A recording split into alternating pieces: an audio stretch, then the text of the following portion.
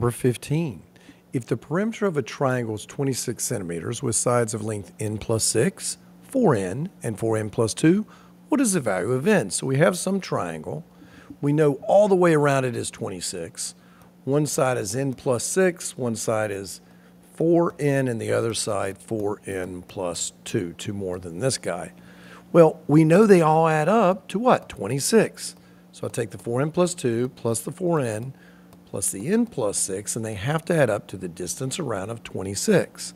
4n and 4n and n is 9n.